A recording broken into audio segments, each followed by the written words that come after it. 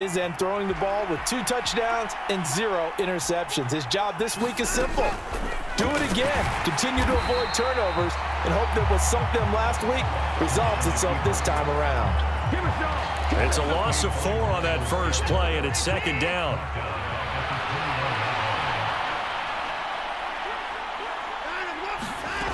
A shotgun snap for Watson. And he'll be out right at the 35. That's multiple times now he's tagged him with a big gain with his legs. Really showing off some nice awareness and the ability to correctly realize when he's got a chance to tuck it and go himself. And they'll try and run the option to pick it up. And that one going nowhere from the start as he's met in the backfield and goes backwards. That'll make it 4th down after a loss of 1. The Browns send out their punter now. He'll kick it away after a 3-and-out on the opening drive of the game. He punted 3 times in the loss last week as he sends this one away. That's taken on the 25. Well, on that punt, we've got a man shaken up. And not what you want to see this late in the season. Medical staff is going to check on him, and we'll step aside for a moment. And they'll come out with a 3 tight end look on the first play of the drive. They'll start this drive out on the ground. And they get him down, but not before he takes it across the 40-yard line. Give him 13 yards on the opening play of the drive and also give him a first down. For a lot of people, MVP award means a quarterback award usually, but over 100 yards again last week. They're going to have to look his way more than once when giving out this award this season, I think. Yeah, it's not just the consistency. There's been some plays that we've seen where we talk about it for weeks thereafter. That's what we're getting out of him. Over 100 yards last week. Expects to continue that in this game, too. The numbers for him from a week ago: 20 carries, 132 yards, and a touchdown. One thing I do know, teams in the NFL don't treat this like a pitcher throwing a no-hitter. It's been mentioned all week long about going out and getting him the rushing title. He'll see the ball, and he'll see it often. Another one on this play for Justin Jefferson. 9 yards to pick up there, and it's a first down. The Vikings at 12-3 now on the year, and they come in feeling pretty good after back-to-back victories, CD. And I thought that they played pretty well last week. Their execution, their discipline, their resilience, all on display in that victory. And they're going to move it down inside the 25.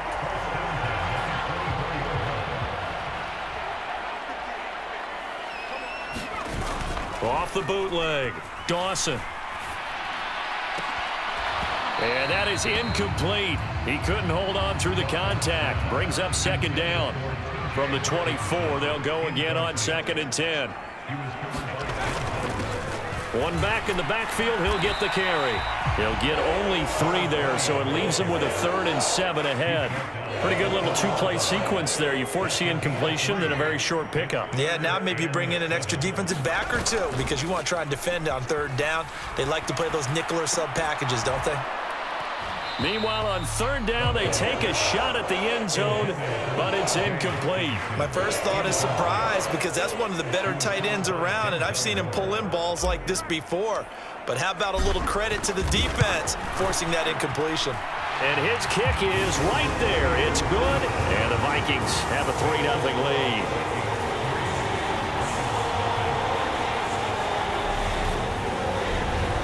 So an opening drive field goal maybe doesn't whip this crowd into a frenzy, but I think that they will take the early lead. There's no doubt about it. They will always take the early lead, and maybe that celebration comes later if they play well and they can break things open. But right now, this was all about letting the offense just get settled in.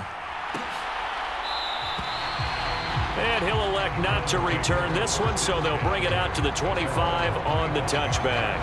2nd drive coming up here for Cleveland as they return to the field on offense.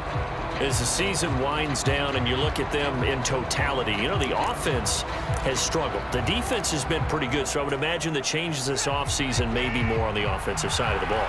And this is where we always hear the term complementary football because, as you noted, the defense has played well enough for them to win games, and the offense has held them back. So they've got to reward that defense by improving on offense. I don't know if you make a change at quarterback, running back, tight end. It doesn't matter. Get better players, better system, so they can play to the standards of the defense, and the win column will result. It is certainly becoming rarer by the year to see your franchise guy take a hit like that. The defender couldn't believe he had a shot to light him up. So when you take off and run, you have to make sure you can slide, get out of bounds, anything. Just don't leave yourself open to hits like that. First carry for Nick Chubb. And he's across the 40, 3 extra yards to the 43. A check on the numbers for Chubb from a week ago. 13 carries, 57 yards. It's been a strong season for him thus far, sitting currently 7th in the NFL in rushing. He gives our offense really good flexibility because if he's gashing a defense, they can ride him to an early lead. But the defense sells out to stop him, that opens up their passing game. Good job there keeping him to a short gain. Of course, he's coming off a really terrific performance, reigning NFC Defensive Player of the Week. And I know people get caught up in what you're the reigning Defensive Player of the Week. You must have made a bunch of spectacular plays. Like you mixed in a few of those, but most of the plays are just like we saw there. Keep them to short gains, make the fundamental tackle. So that run play nullified by the holding call on the tight end. Yeah, I just think he needs to get off the ball a lot quicker and get into the block a little bit more effectively. Then he doesn't have to reach and grab and try and hold on. Throwing on third down, Watson. He's going to drop this one down for Chubb. And he'll be tackled on the other side of midfield at the 46-yard line. I'm not sure that was necessarily a safety valve or a check down throw on third down. Sometimes just try and find the open guy and get him the ball. He did exactly that and found a way to pick up a first down.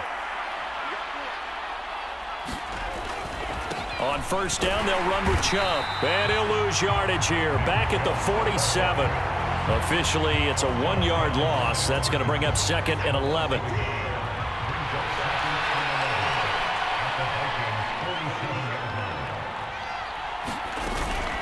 They run it again with Chubb. Ooh, with a juke. And he picks up about 6 as he gets this down to the 41. This defense for the Vikings, they were very good last week in the win over New Orleans. And as in any game, takeaways are always a big key. They're always discussed on defense. There's an emphasis there. And he can't find anywhere to go with it, and he goes down. And the defense coming through on third down, a loss of 7 to bring up 4th. You know, on these types of plays, we're always looking to assess blame. Okay, where did it break down? Sometimes it's just a great play. The Browns send out their punter now, as he'll punt it away for the 2nd time.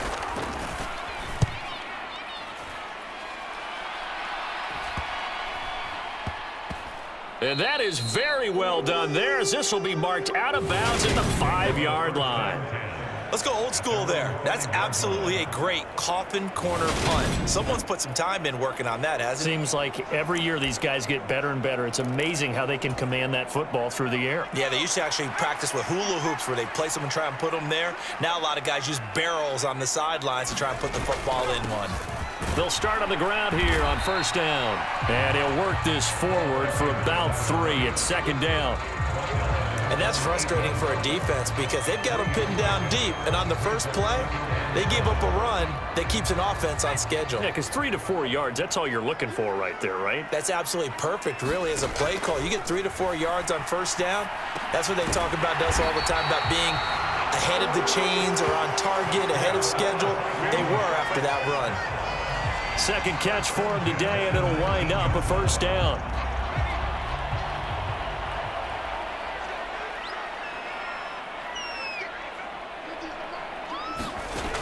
Looking to throw.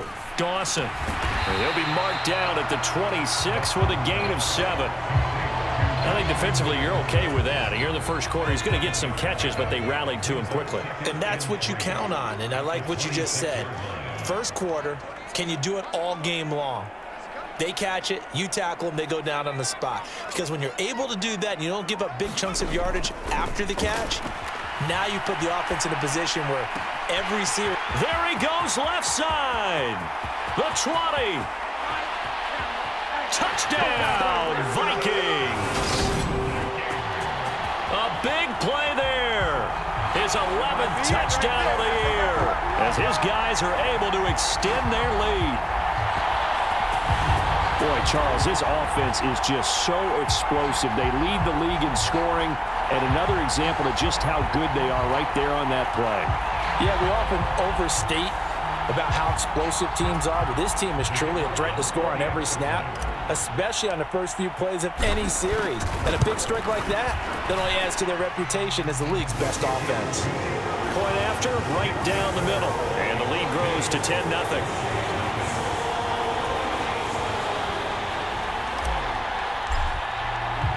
So an early 10-0 lead for them now as they kick it away. And he'll elect not to return this one, so they'll bring it out to the 25 on the touchback. And now Cleveland geared up to take the field. They'll look to get something started. They need to, down 10-0 early as they've got it 1st and 10. Pressure coming from the Vikings, and they get there and bring him down. He couldn't get rid of it. He takes a sack for a loss of 6 to bring up 2nd down.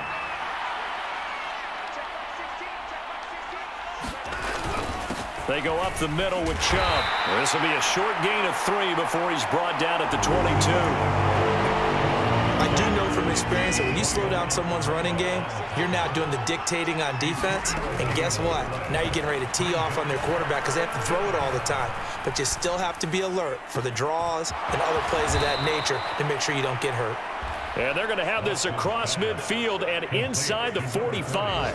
A big play there as they get the conversion on 3rd and 13. Oftentimes now offenses aren't nearly as precise as days gone by. They just tell receivers, find an open patch of grass and let the quarterback find you.